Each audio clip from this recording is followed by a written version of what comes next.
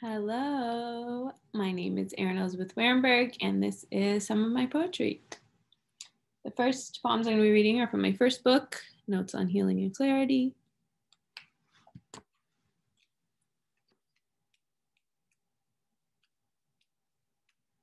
It's called It Is Automatic for a Reason. Just as we must keep breathing when we experience physical pain and inhale the deep air into our wound for relief, we must keep breathing when we experience emotional pain. Breathe in the infinite healing powers of the universe and breathe life into these emotions coupled with pain. There is no shame here. This is body, mind working together to heal. A process often looked down upon, even though it is the most powerful. Keep breathing. Its power gives us life when we are unintentional. Feel how much power we unlock when it is intentional. Feel it and know it.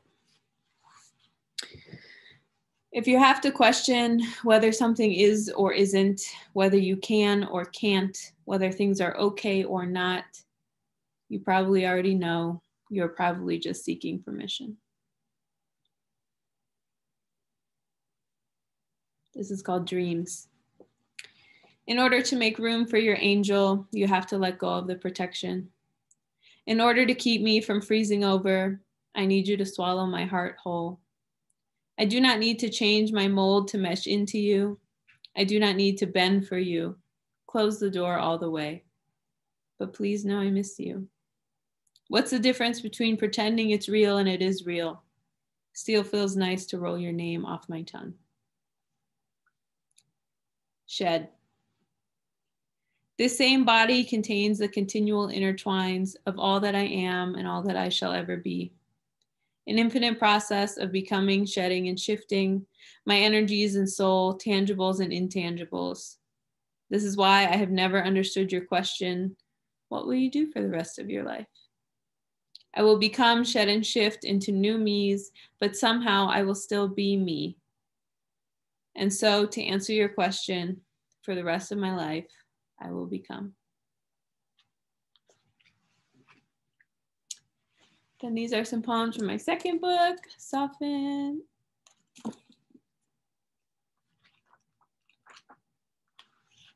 Mine. My trauma is just that, mine. You cannot have it or use it or claim it. It happened to me, planted itself inside me, and made a home in the deep depths of who I am, and now is still alive as part of me. It is mine and mine alone. Years ago, I used to believe that one magical day in the forest of unicorns and rainbows, that it would be gone forever.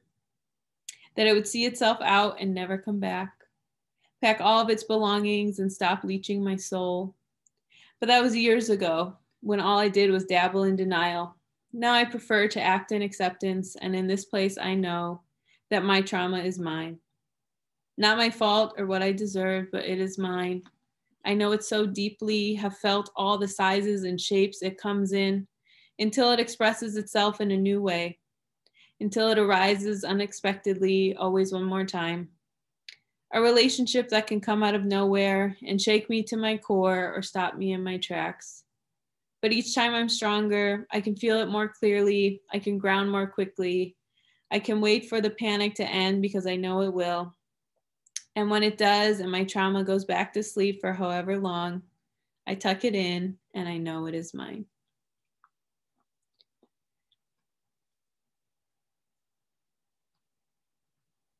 Amidst everything, you deserve to enjoy your life. For a long time, since I do so much existing with my own trauma, other people's trauma, trauma in general, and all the pain and injustice in this world, I thought being light and joyous in the face of these things was rude, was shameful, was not allowed. How dare I walk with lightness and joy when there is so much dark and pain? Who did I think I was to laugh, smile, and heal all at the same time?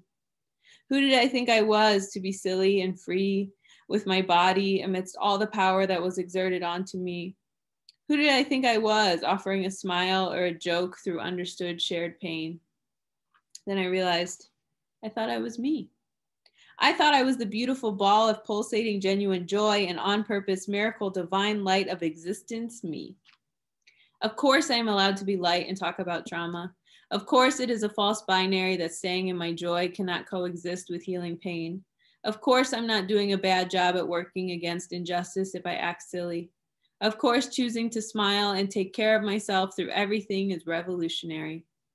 Of course, it is the deepest act of personal power to take care of myself and have fun when the whole world tells me not to or that I never could again. Of course, of course, of course. My light is mine. My joy is mine. I talk about pain. I talk about trauma. I name it and call it out. And it is my battle daily. No one does this work for me, just like no one does the work to keep my joy alive. This is why I exist in lightness and joy. They are mine. Through everything, they are mine. And who and how I choose and practice to be every fucking day. This light is mine. And no matter how bad you try to make me feel for it, you cannot and will not ever pull it out or take it away from me.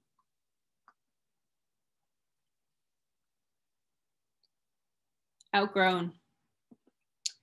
Uninterested in loud masculinity that has to slam the door and bang on cabinets so you know it's there. Masculinity that has to attack and blame, cut and destroy instead of tend and sew. Masculinity that reeks of sterile plastic instead of warm cinnamon. Masculinity I have been overdosing on my whole life.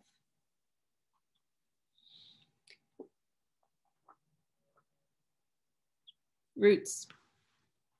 The question is not whether to give love. The question is always love. The question is for whom, how to give it, and when. The question is, have I evaluated myself properly enough to make sure this is the right thing? The question is this actually love, or am I disguising revenge, anger, or pain with the title of love so I can get things from me? The question is this what I really needed, or have I assumed how and when this love will be received? The question is doing nothing actually the best kind of love right now? The question is this a void or is this love?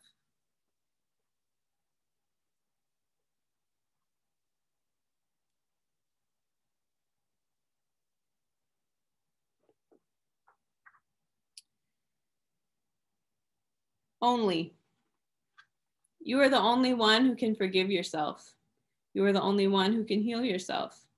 You are the only one who can silence the aggressive, not good enough. Be honest with yourself. Trust you will hold yourself gently and sturdily. You must stay with yourself because sooner or later you will find you are the only one who can stay there forever. Loved ones are an extension of you, but they are not you.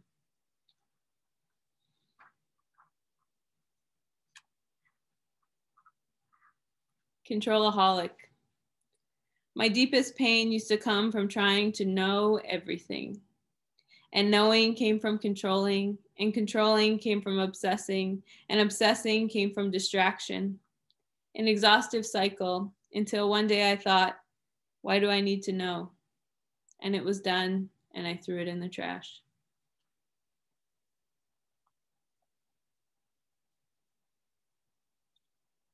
A collection of future pop lyrics for when mainstream healthy, a collection of future pop lyrics for when healthy relationship dynamics become mainstream. I realize when I am bringing past pain to our present situation and I'm willing to check myself. I respect the decisions you make. I understand that my ego wants to make every decision you make as approving to me about me, but it's actually always about you and where you're at. I trust that even when I feel like I don't know what I'm doing, I will communicate openly with you in order to make things work. If things don't work out, I know it just wasn't meant to be and I didn't fail and I do not need revenge. We both like each other, but we're not in healthy enough places to be together, so we'll stop seeing each other for now. I won't make conversations that are about ways in which you have felt unheard about me to give myself validation. As your romantic partner, it is not my personal responsibility to take care of basic things in your life. I only want to have sex with you if it's consensual. How much sex you want to have or not have doesn't determine your worth as a person or as my romantic partner. Any romantic partners you had before or after me has nothing to do with me and doesn't change or take away what we had with each other. Expressing feelings is a great opportunity for us to get more clear about our relationship together, not to start fights that are rooted in control. I don't want to be mean to each other, even if we are teasing or joking. If our time together ends or we want to be something for each other that is different than what we are now, it's okay. No matter what happens between us, I will be okay. I love me the most, and you are not bothered by this.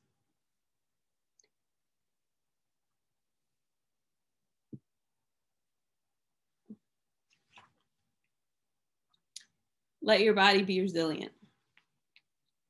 Sometimes when I'm sitting in a coffee shop counting my blessings, I think about those years in that apartment when I just used to walk inside and collapse on the floor crying, how hunger took a leave of absence and I was moving, but I was so disconnected, couldn't feel anything in the motions. How it always gets way fucking worse before it got better. And here I am in the 4-digit numbered days of sobriety, sitting in my body, the same body I used to drag across carpet floors and somehow fold into the shower. Showers where I could barely pick up the shampoo and soap. Showers where I would sit and let the water fall on me while I would switch the faucet from cold to hot to cold to hot to try to feel anything. To try to break the numbness of finally wanting to be back in my body. To feel the trauma and the assault and the pain and the abuse for the first time all the way without alcohol or drugs or pills. And with the full force of intention, the intention to heal. It felt so bad. How can remembering things with my mind hurt so much? My body remembered them, hadn't forgotten. It is the merging that awakens the pain that the conscious mind turned off. But I did it every day. Fed cold oatmeal on silver spoons into my throat and wrote those poems and made those phone calls and went for those walks until I began to feel touches of safety again. One day I let the wind kiss my cheek. A few months later, the sun touched my bones and somehow I smiled. I breathed in a full breath. I started singing again. I laughed. I cooked. I was protected. This body healed and continues to heal. The pain can't live forever. The tunnel ends. It is so cliche and may not feel like it, but it's fucking true. Keep going. You owe it to yourself to take care of your body, to kiss your own skin, to admire your own scars. Your body and bones are resilient beyond all things. Let your body be resilient. All the things we inherit as women. I walk into the east to prepare myself yet again for the conversation that happens over desert sun, piercing sky, and thirsty cacti. The conversation where we have to spend hours affirming our worth and humanity as women. The conversation where we get parched from speaking so much and so quickly when the sand gets in our eyes and the sun steals moisture from our blessed skin. And we play Ring Around the Rosie with all the women who ever came before us, our dear ever-fleeting ancestors who say, it is not unreasonable for you to feel unsatisfied when you settle for someone who adds nothing to your life. Someone who makes you feel foggy and unclear, someone who cuts your corners and then folds you up and tucks you in a pocket, someone who clips your tongue and boxes your words. This is the old way, a way you have inherited as women, but the way you need to live no more. We talk and walk and talk and walk and talk and walk until we find them again, hiding behind the cacti. Our bruised hearts say, please remind me, tell me again, I need to hear it. Our eyes close and our hands cover those as our knees sink so we can find the rhythm in their voices and rock our bodies in tune as they begin. It is not unreasonable for you to feel unsatisfied when you settle for someone who adds nothing to your life. You got it.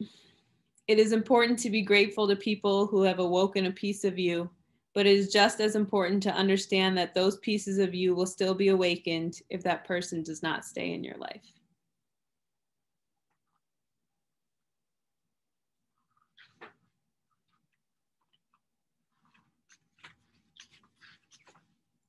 The whitest drug.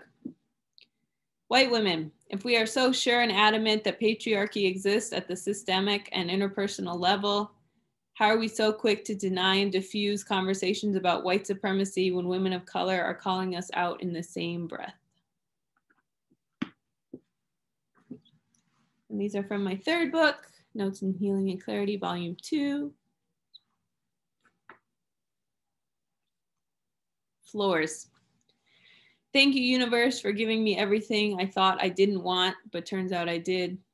Thank you, universe, for taking away everything I thought I wanted to keep, but turns out I didn't.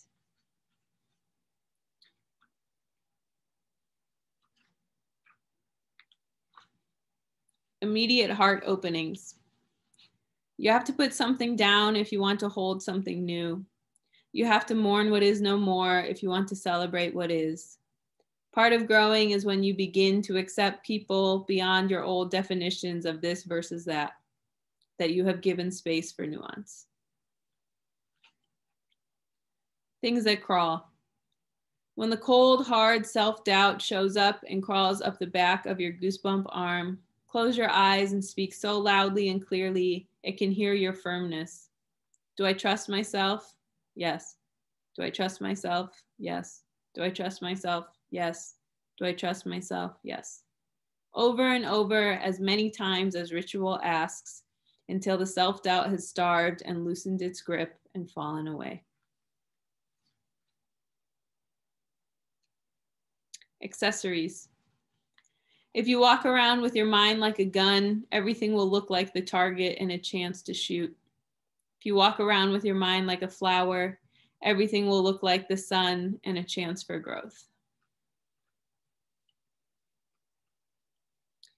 The orange touch. It is absolutely necessary that you learn how to be by yourself so deeply that at times it is painful. But it's only painful in the beginning. Once you learn it, it's the greatest gift you can teach yourself and that you can have, and you will cherish it so deeply. You'll be so in tune with yourself, your personal power will be through the roof. You'll be able to discern and detach more quickly. And perhaps most importantly, you will stop choosing things or people as void fillers, since you know that you only need ones who add to your energy. And you will know because you already know what your energy by itself feels like. Easy, convenient, because it's their energy will become less meaningful in solitude, because you will know and feel your energy exactly and realize you don't need to absorb those sticky shapes. This is the best thing you can give yourself. How to be alone with yourself while feeling full and complete, because this births planets of clarity and wisdom that will bring you to everything else in your life that you have yet to love.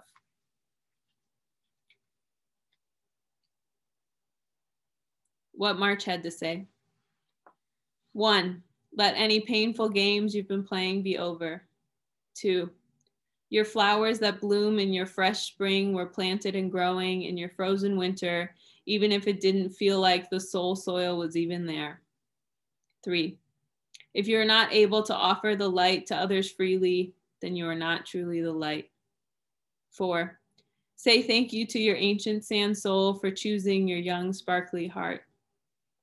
5, people respond to the energy of you existing in your authentic truth more so than any external thing you could be doing to show that truth of how you are. 6, the reward is that there is no reward. 7, all earth wants is nurturing and to nurture. 8, the stars don't lie, baby doll. Blood eclipse. There are things in this world that find us, leech us, take from us, touch us with those hands and that chilling swiftness. Things that are unexplainable and things that come no matter how many rules are followed. Things we can't explain, things we don't want to explain, things we never stop trying to explain. The volcano of this reaching sticks a silver hand into your soul, and I don't know how it gets out. And I'm so sorry to anyone who comes to know it. Okay, then last, these are some poems that will be in my 4th book, which will be out at the end of this year. Letting a woman's no be a no. How often do you let a woman's no be a no, and not a game or an invitation or a puzzle or a challenge or a conquering or a playground? How often do you immediately try to rebuke and slither through those 2 letters, thinking it was just a mistake? How could she actually mean that? How many times does she have to say it, and how hysterical does she have to get before you understand no as no? But also before the hysteria is too much for you, and before you give her no, you give her crazy. How many times do you have to hear no before she shifts into a human who deserves her desire met, and not an ego trip for you to put your clammy hands against and squeeze into something for you? Are you confused or are you in denial? Eventually, confusion becomes a choice. Eventually, learned helplessness becomes a choice. Eventually, the only thing left to change, if you actually want to change your life, is you. This one is the rose that grew from concrete, the concrete from which I grew. All hail the cement, layers and layers, gray, grainy, foggy, confusing, filling the cracks, freezing the movements, blocking the sun, disconnecting the earth beat. All hail the smallest hope, the smallest light, the smallest glimmer of angels floating through. One expansion at a time, one reclaiming at a time, one vision of the reddest rose at a time. All hail the first green bud, the life force eyes growing toward the warmth, each rhythm pushing and expanding. One hope, one light, one glimmer, one thought of peace is all that is needed to water the self and grow, to go beyond the cement they poured onto and into you, to find a way, then the next, then the next. To know you are free and always have been, and they can pour all the cement they want, but it is all an illusion. The cement has all been an illusion. If you can only remember to think the thought of the reddest rose, all hail the rose that grew from concrete, all hail the concrete from which I grew. God does not have an ego, but you do. Your life is not meant to be a struggle forever and ever. There is no reward for how much suffering you go through. If it doesn't feel good, you have permission to leave.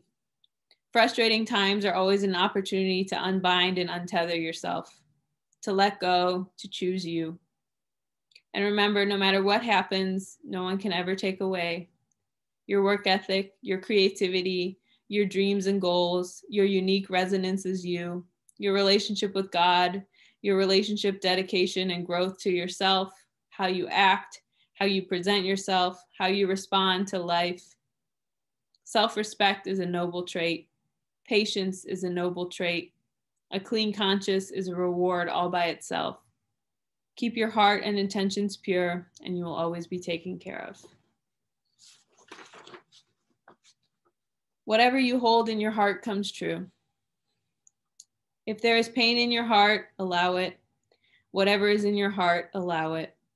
Your gazelle eyes and turtle tongue only ask that you graze these truths through your whiskered cheeks, and you allow whatever is in your lion heart.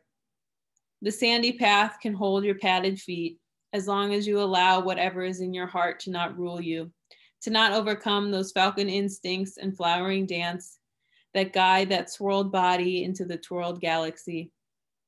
Whatever is in your heart, allow it, for whatever you hold in your heart comes true. Thank you.